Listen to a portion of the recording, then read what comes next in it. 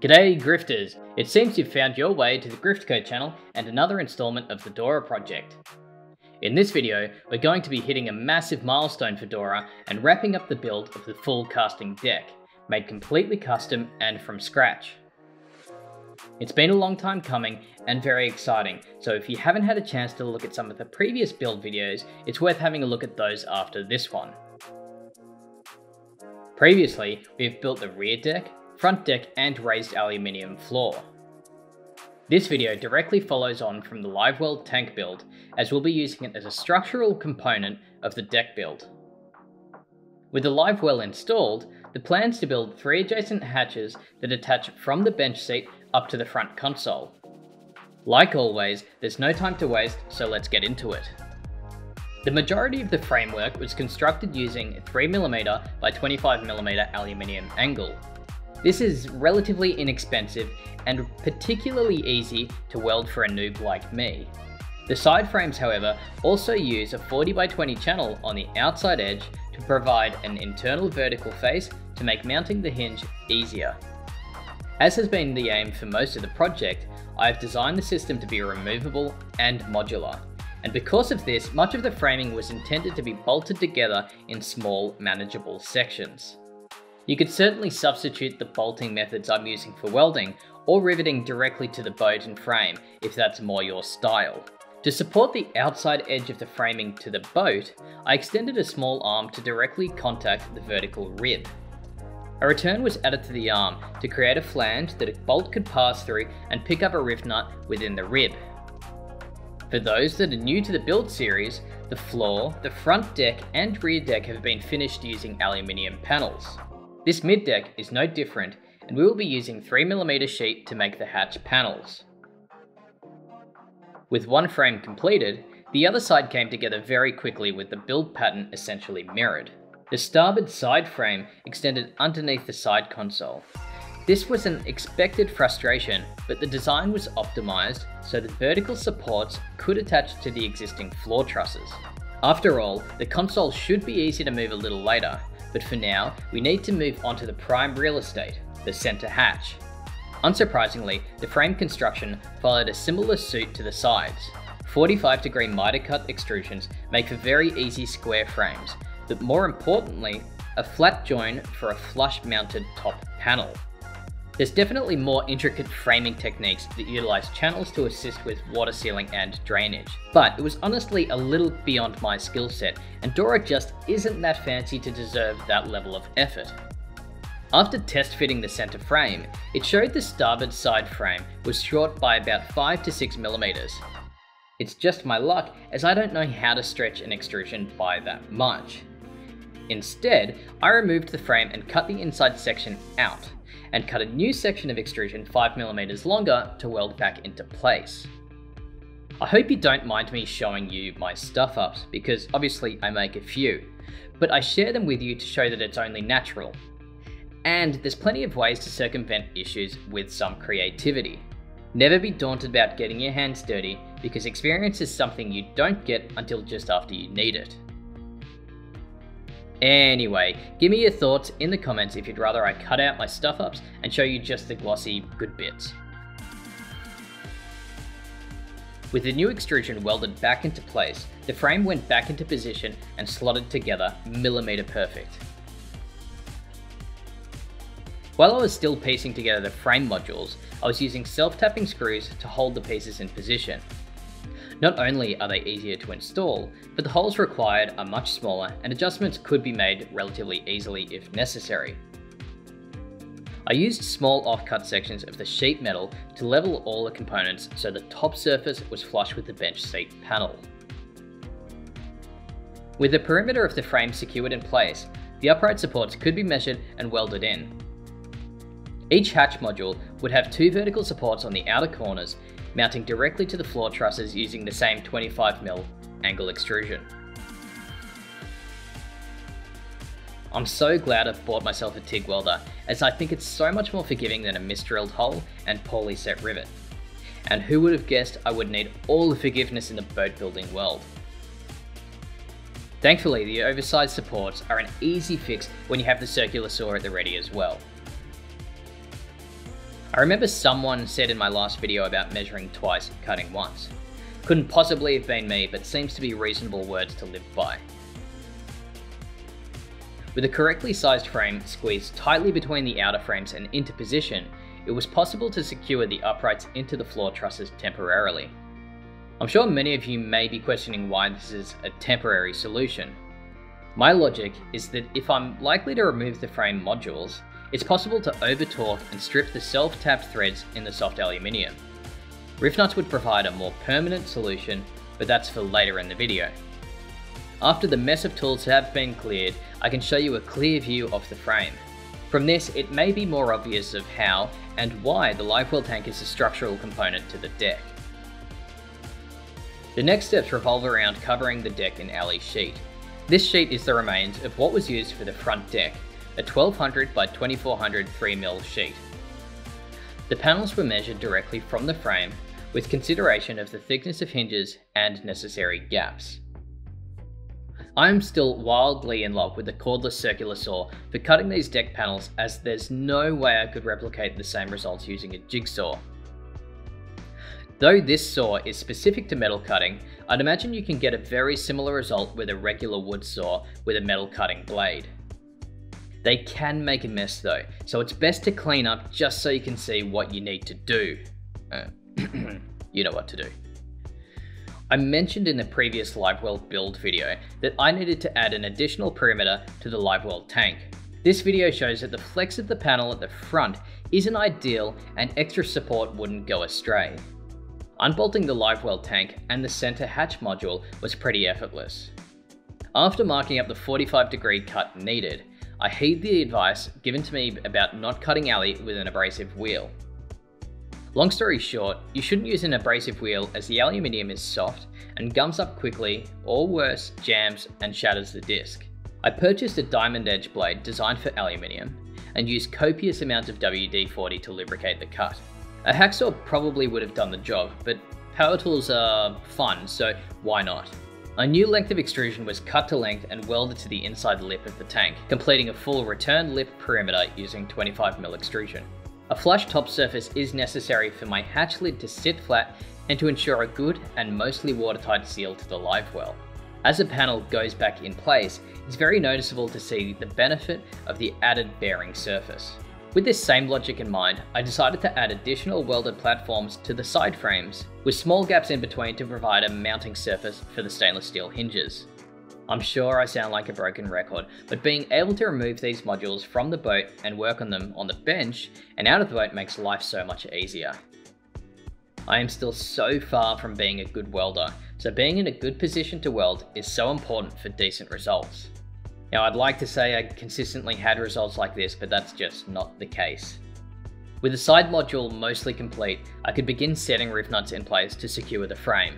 I've been mostly leaning towards using the countersunk aluminium rift nuts because they ensure the frame can seat flush against surfaces without any unsightly gaps, as well as less likelihood of flexing and bowing.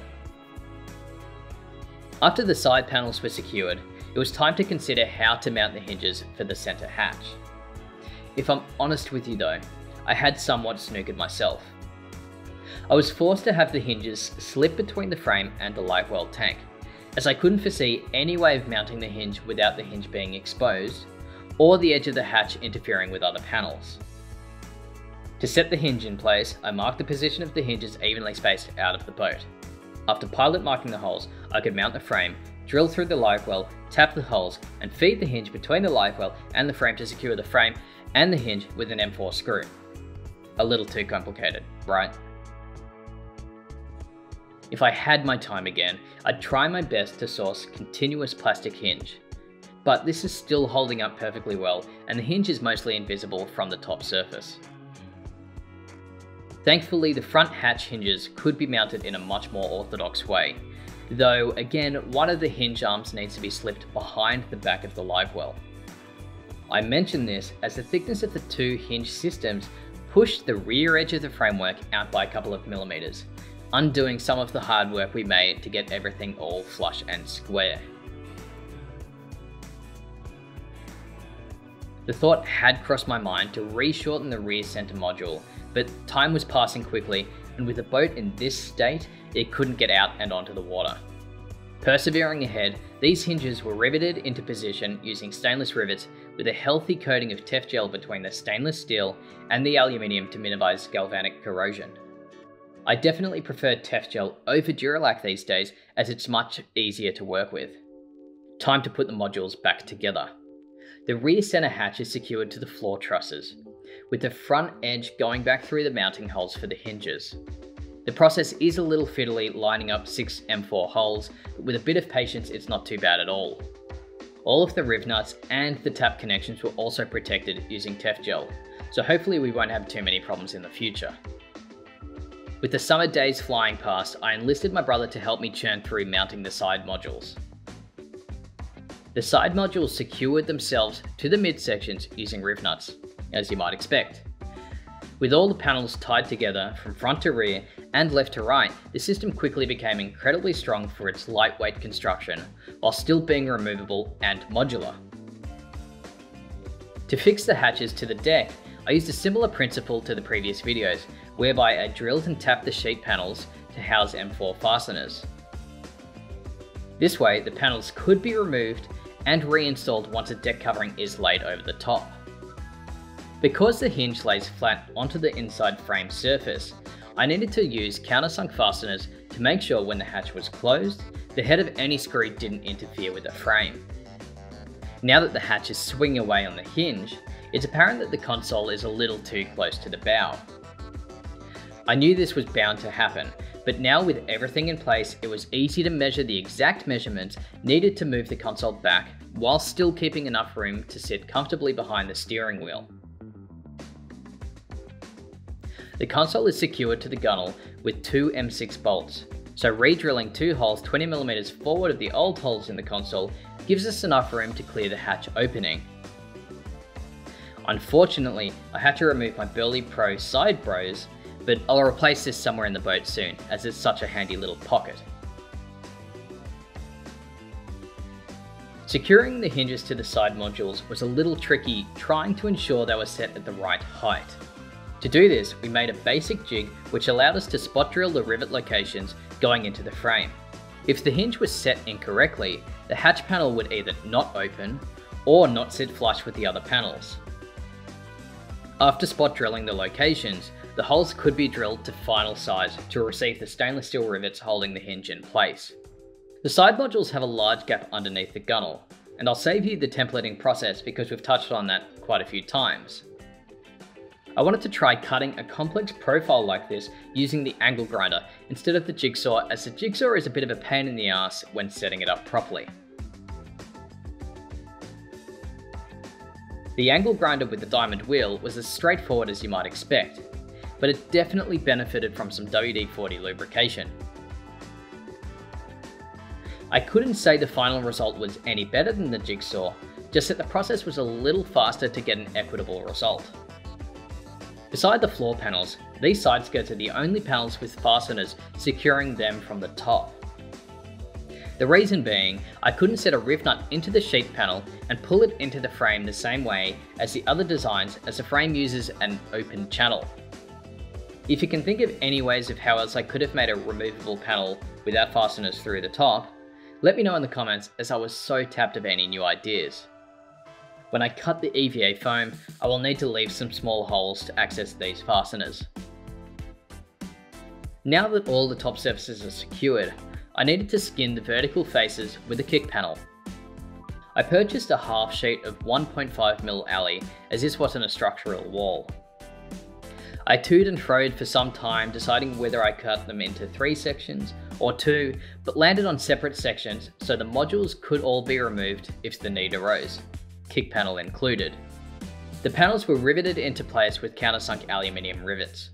I had planned on using pinch weld around all of the edges, but unfortunately with the COVID outbreak, pinch weld ended up being quite challenging to find, as it's used extensively on point of sale shields.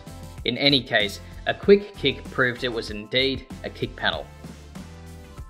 Up to the last structural component, the console support. Now with our new raised floor, the old console wall lifted the console up far too high into the air to be reused. And more importantly, I had a new welder that needed to be used, so I desperately required a different solution. Armed with a bevel gauge and a protractor, I could draw out a sketch of what the panel could look like. Whilst the console looks fairly square, everything sat at unusual angles. The front faced angled backwards, and the underside had an upward kick at the rear of the console. I figured that with the casting deck superstructure being close to the console, I should leverage the structure so I could minimize the overall size of the console support. Instead of mounting to the floor, the support would act as a gusset securing into the rear face of the casting deck. Not only does this make the piece smaller, but also opens up the footwell to be a little more comfortable to stretch the legs. The outer surface of the gusset made use of remaining 3mm sheet stock, and return walls were cut from 3mm 25mm wide flat bar. The perimeter walls of the gusset provides an adjacent face to connect the console to the gusset and the gusset to the deck. Now, I got a little overexcited at the prospect of lots of welding, and in that giddiness I managed to tack the frame together to the wrong side of the sheet stock. I'm not sure what I was thinking when this happened, but I realised I'm not the sharpest tool in the shed sometimes. Thankfully, Dremels are pretty sharp, and I could undo my mistake and tack it all into the correct position. But that said, it was really rewarding to see the flat pattern against the console matching the shape perfectly. I made some pretty beefy welds to the inside of this box structure to make sure that there was enough material to be linished flush and smooth to match the finish of the console. Though it would be possible to mount the gusset directly to the thin kick panel, it's not something I would be willing to trust. Instead, I cut another extrusion to place on the inside of the frame to distribute the load of the console into the floor truss and the frame structure.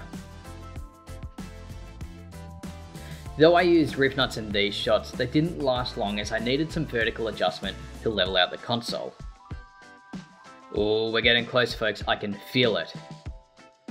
Just like the front and rear deck build, I'm using the same hatch latches, but this time I'm going to show you the step I always forget to film.